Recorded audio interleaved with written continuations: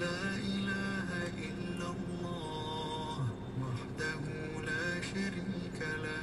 Assalamu alaikum and hello everybody. I hope you're all doing really well. So it's about that time of year. Ramadan is almost upon us, inshallah. So it's time for my Ramadan food prep for 2024. It's going to be a little bit of a different Ramadan this year, what with everything that's going on in Gaza and the ongoing war on the Palestinians. And in this house, it's going to be a subdued Ramadan, but inshallah, we'll do what we have to do. And in this video, I make a couple of snacks like I usually do, just my usuals, nothing really exciting or special. I thought I'd keep it simple and stick to what I know. And we love our homemade samosas during Ramadan, so I made sure to make a batch of those. So as Ramadan is the month of giving, it's really important that we give to those that are less fortunate than us. And at this moment in time, the people in Gaza are really suffering and struggling. They're starving, they're cold. So I'm going to put a link to somewhere that you can donate, inshallah, for things to go to people directly in Gaza. There's a page that I follow on Twitter. It's called Care for Gaza. And yeah, I'm always really cautious because when people are collecting money, you're not sure if it's actually getting into Gaza because of the blockade and the people stopping the aid from getting in or food from getting in, which is just pure evil. But let's not go there. So you're always worried that is your money actually going to the people who need it? So this page that I follow, I think they're actually in Gaza and they provide meals or like any little thing that they can provide, maybe jackets. But I'll put a link to the Twitter page and I think they've got a PayPal that you can donate to. Anyway, let's get to the video. So yes, I was in the middle of making my batch of samosas. So I was making the filling for the samosas just the same as I usually do. Boiled my potatoes.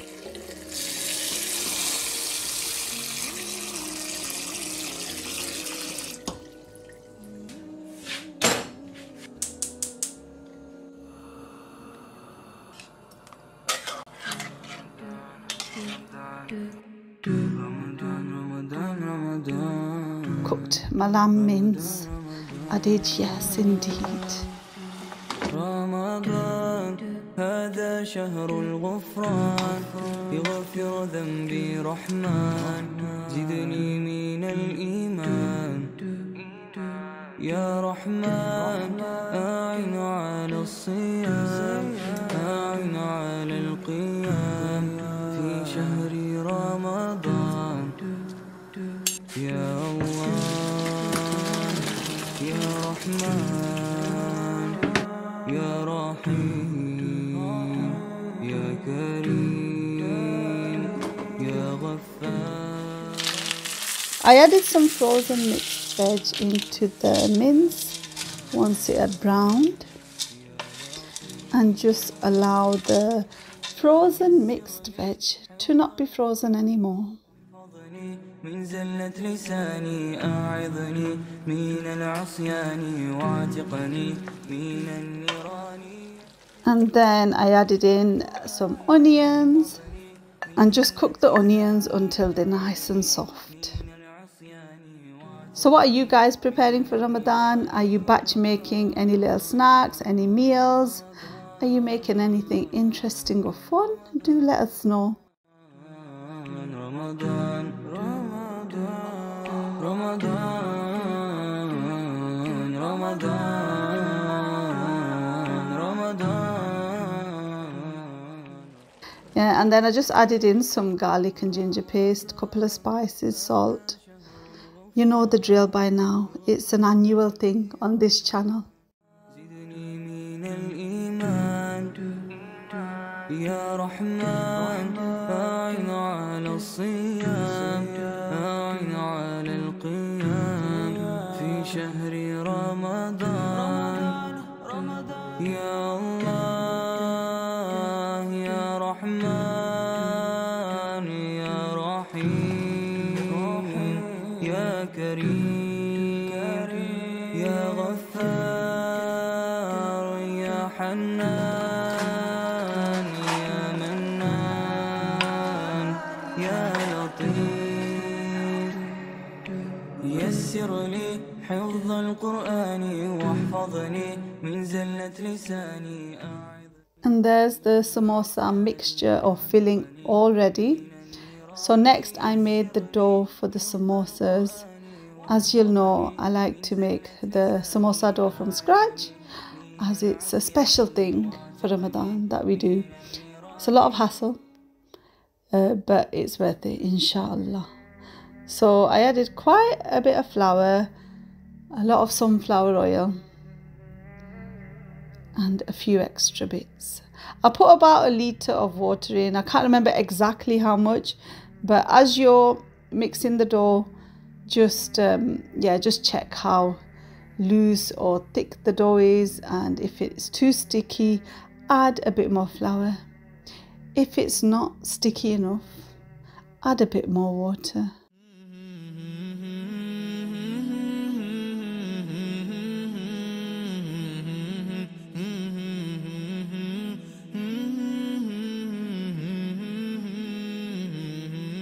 مولاي صل وسلم دائما أبدا على حبيبك خير الخلق كلهم.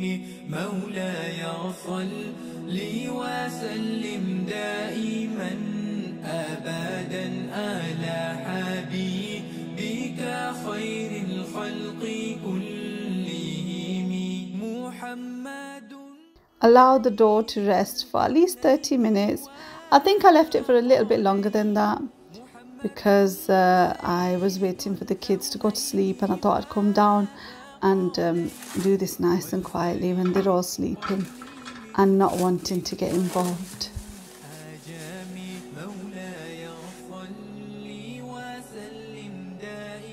So I'm just making the cases for the samosas like I would make chapatis.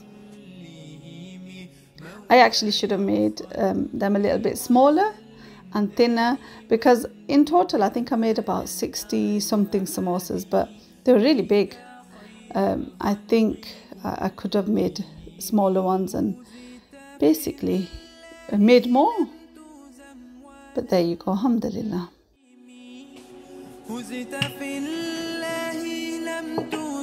ولم تهيم حتى غادت أمة الإسلام في النجوم.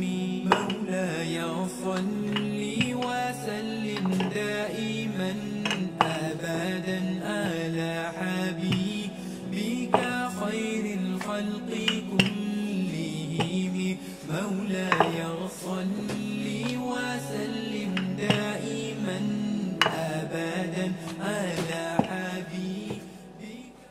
So I'm just shaking off the extra flour and then popping it onto the pan, or the tawa is what it's called, in case you're not familiar with it.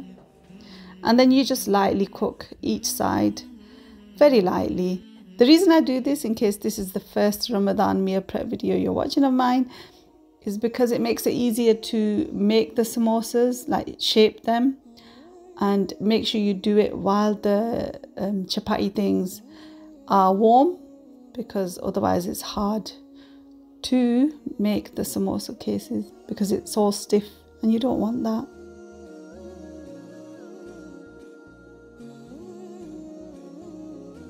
So there I go, just making all of the cases and making sure I cover them so that they stay nice and warm.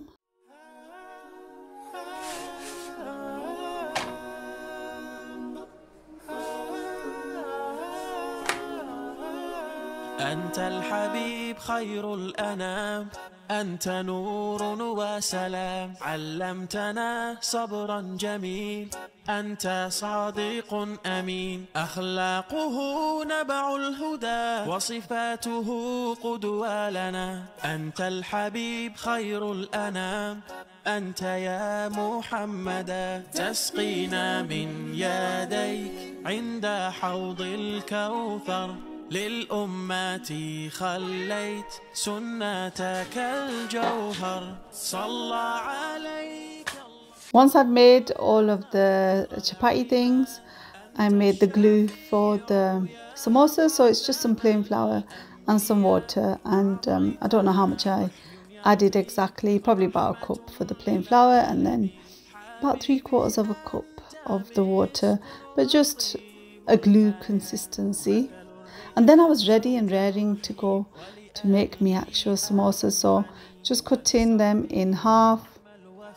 ولربه عبد السلام أممت كل الأنبياء في ليلة أسرى بك أنت الحبيب خير الأنام أنت يا محمد تسقينا من يديك عند حوض الكوثر للأمات خليت. The samosa filling had cooled down by now.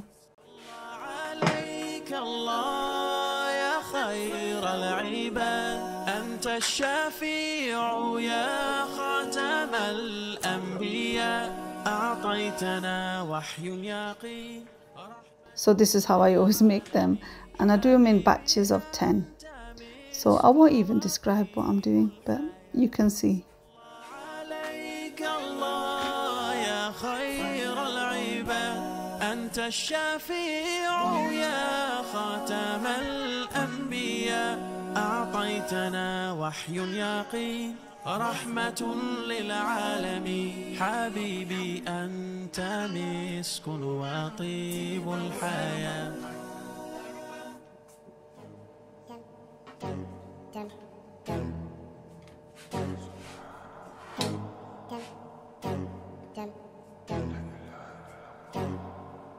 اللهم صل وسلم على خير المرسلين وعلى أصحابه أجمعين وعلى أصحابه أجمعين. اللهم صل وسلم على خير المرسلين وعلى أصحابه أجمعين وعلى أصحابه أجمعين. اللهم صل على سيدنا مصطفى. So when you're filling your samosas, leave a little gap just to make sure you can close them, and then I use a fork to press the edge down.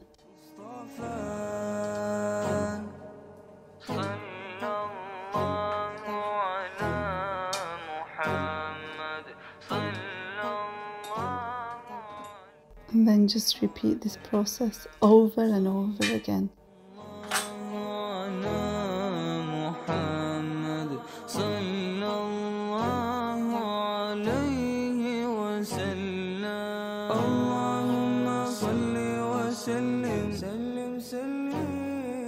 على خير المرسلين وعلى أصحابه أجمعين وعلى أصحابه أجمعين.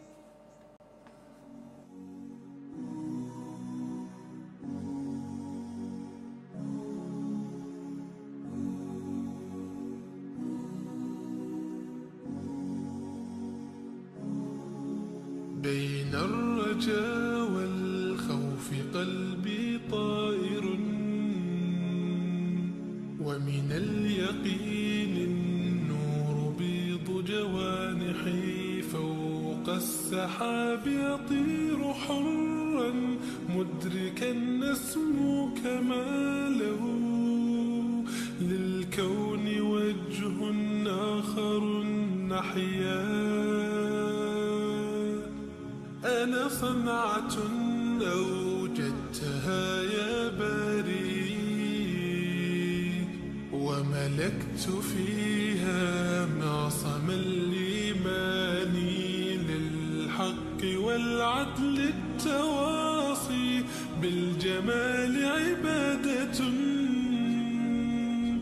حسن التأمل بالإله وصال كالجمال يرى ويطلب نبعه كالقرب حين دعاء تداعب طفلها وتضمه أملا كما حاجاتنا منا إليك نريد. And there we go, all of the samosas are nice and ready. I put them into a couple of freezer bags and chucked them in the freezer. I said, off you go, samosas, get in there. See you in a couple of weeks, inshallah. I didn't say that, but I did think it.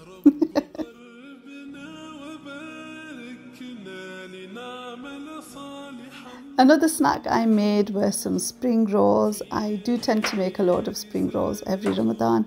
I thought I'd make the filling a little bit different this time. So it's a barbecue chicken filling. I added some sweet corn as well. But I've got some chicken breasts there, like 4 large chicken breasts. And I'm just cutting them into small pieces.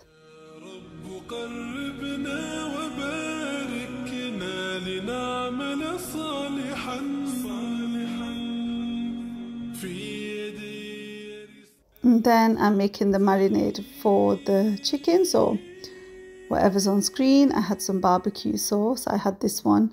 Use whichever you fancy. And then just mix all the ingredients together. And then add in the chicken breast pieces. Mix it with a spoon if you like, but I guess I just want it to go all in.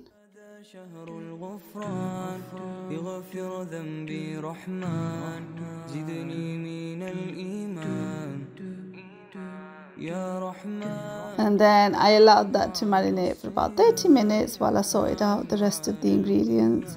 So I've got some onions that I'm slicing. Red onions to be exact. يا رحمن يا رحيم يا كريم يا غفار. And then I've got a large pan, adding in some sunflower oil, and then I cook the onions until they were soft and a little bit brown. حفظ القرآن واحفظني من زلة لساني أعظني من العصيان واعتقني من النيران يسرني. Then I added in the marinated chicken pieces and gave that a good mix, and basically cook it on like a medium to high flame until the chicken looks cooked, really. Really good measurement there, just when it looks cooked. Now the pieces will be kind of white, they'll release some water, and yeah, they'll lose that pinkiness, and they look like that really. And then I turned the heat off at this point and added in these ingredients. So some more barbecue sauce, some mayo. I added the mayo because I thought I want it a bit more saucy, you know, and some sweet corn. I was going to add some potatoes, but I thought, you know, I've put potatoes in the samosas, let's leave the potatoes out of this one. That was my thinking anyway. So I've got these spring roll sheets and I'm just making my spring rolls. So I think I made 2 packs. There's like 30 in a pack. And yeah, I finished all of the chicken mixture, and then I had some samosa mixture left. Like a small tub of it, so I made like I think 10, maybe 10-15 spring rolls from that mixture. So yeah, about 60 spring rolls in total though. يسر لي حفظ القرآن واحفظني من زلة لساني أعظني من العصيان واعتقني من النيران. يسر لي حفظ القرآن واحفظني من زلة لساني أعظني من العصيان واعتقني من النيران. And there's the lovely batch of spring rolls ready and raring to go for Ramadan as well, inshallah. The only other thing I made was something I make every Ramadan as well, kebabs. So chapli kebabs, round kebabs. And it's just the same as I normally make them. I've got an onion and a tomato, processed that in this little chopper thing.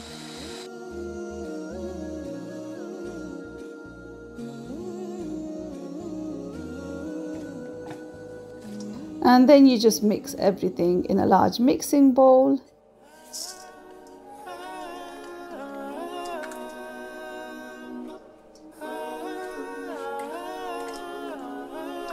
أنت الحبيب خير الأنام أنت نور وسلام علمتنا صبرا جميل أنت صادق أمين أخلاقه نبع الهدى وصفاته قدوة لنا أنت الحبيب خير الأنام. And then I've got some grease-proof paper. Is it baking paper? I'm not sure.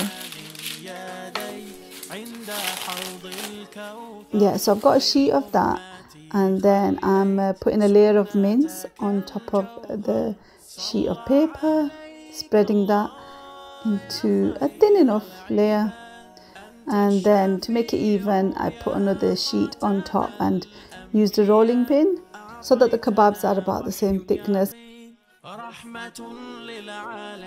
And then I use this cookie cutter to make the kebab shapes, get rid of any excess meat from around the shapes, neaten the edges or around the kebabs,